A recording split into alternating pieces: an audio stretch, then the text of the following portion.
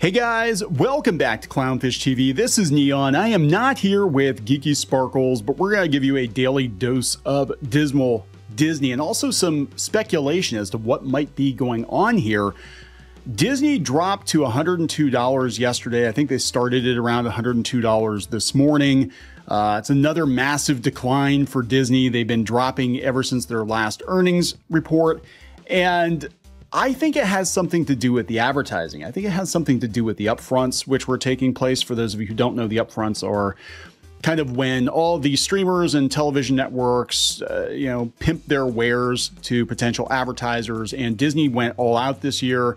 They had Bob Iger there, and I don't think people were impressed. Actually, what was more impressive was Netflix. Netflix coming out and saying that they have like 40 million subscribers on their ad tier, and that might take ad dollars from Disney, regardless of them bundling or whatever. But I think people are looking at Disney right now and they're like, yeah, they don't really have a plan. They don't really have much in the pipeline. In fact, Bob Iger's being non-committal about what they're going to do with the theme parks. He's like, we're going to spend more money in the theme parks, but we're not going to say exactly where we're spending it yet.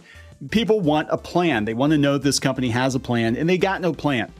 They got no plan. So let's talk about this. Before we get into it any further, please subscribe for more pop culture news, views, and rants. Guys, no woohoos in this video. She's not here. Kiki's not here. She will be back, but she's out and about this morning. So let's talk about Disney. So they dropped down to $102. Again, a decline of 2.45%. Even the Motley Fool, which is usually in their corner. Now they're up to 103 now, I guess. Even the Motley Fool, which is usually all about Disney, is saying that they're staying away from Disney stock even after selling it off because they're down 10% over the last 30 days. And mostly it's because people don't think there's a future. They said Q3 is going to be really, really bad.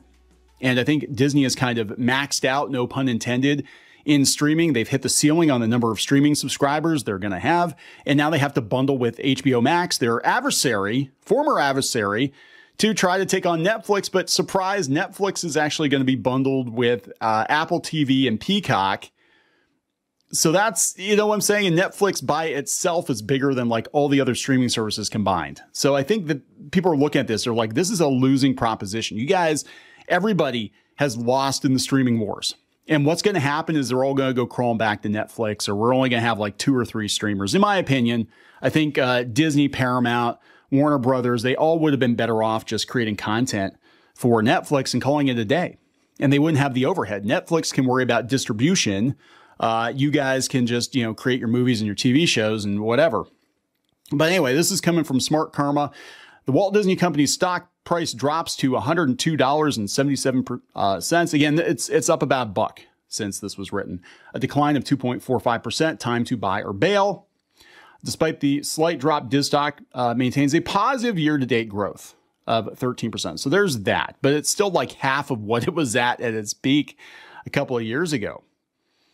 So this is what I think is actually happening. I think it's about Netflix. Value investing. In the report, Disney Q1 earnings, finally ready to take share from Netflix, discusses the competitive landscape in the U.S. media sector. They suggest that Disney is poised to accelerate faster than Netflix based on the Q1 results. I don't think so.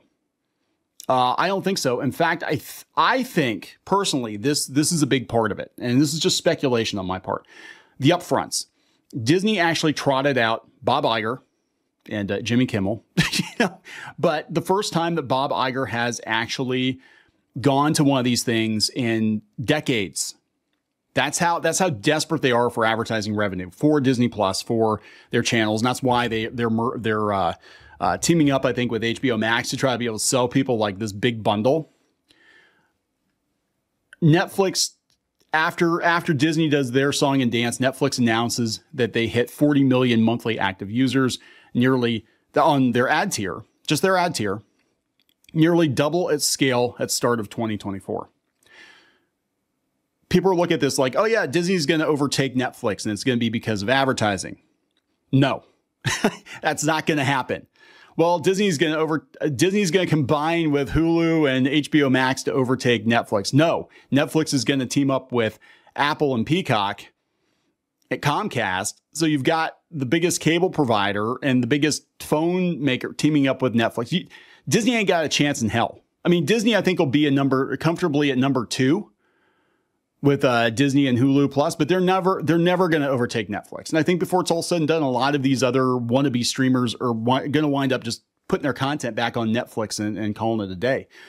So let's talk about this. This is what I think actually happened. Netflix's 18-month-old advertising tier has nearly doubled in size since the start of 2024, reaching 40 million monthly active users around the world.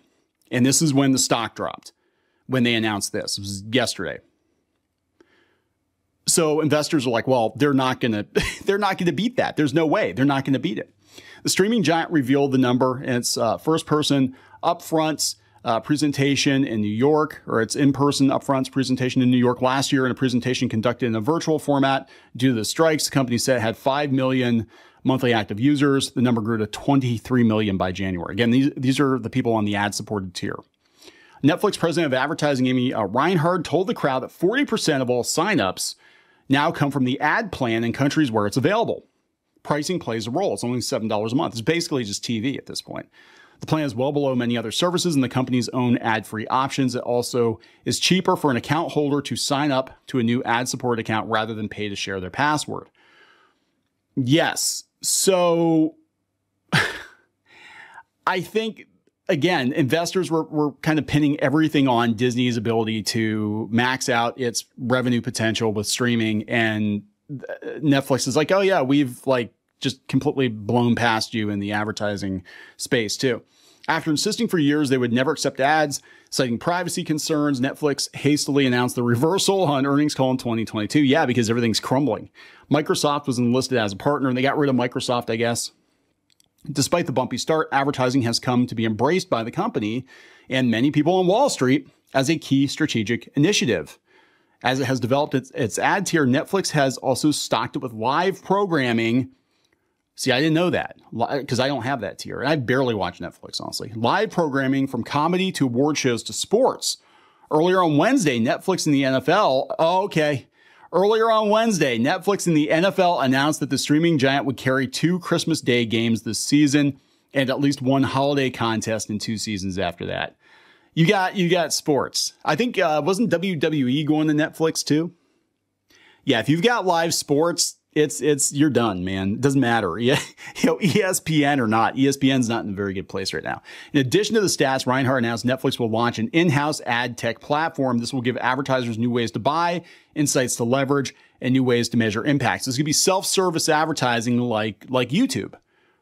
So agencies can just buy ads on Netflix. So they're going to do everything in-house. Our audiences are highly engaged. I mean, they're choosing to spend their time watching Netflix. That's important because engagement is the key to success in streaming. Yeah, I think Netflix has already won. They won. And all these companies, these studios blew themselves up trying to compete with Netflix. So it was like a 1-2 punch. It was like, not only are we kicking your ass in advertising, Disney, but you're going to do a bundle. Okay, cool. We're going to team up with Comcast and team up with Apple, and we're going to kick your ass there too. And then we're going to come around and kick your ass in the theme parks. And we're going to talk about that. This is the long way of telling you why I personally think the stocks are down. People are like, it's over. You're like, they got nothing. Q3 is going to be bad. They're not going to beat Netflix, and nobody knows what the hell's going on in the theme parks. And yeah, okay, Planet of the Apes. Oh boy, Planet of the Apes. And maybe Deadpool and Wolverine will do good, but they really got nothing this year as far as movies are concerned either. So yeah, it's not looking good. This is coming from Deadline a couple days ago. Iger returned to the upfront stage for the first time since '94. That's how important this was to them. With a pitchman praise for Disney's creative excellence and Jimmy Kimmel's roast. I'm sure he's going to go really easy on Bob.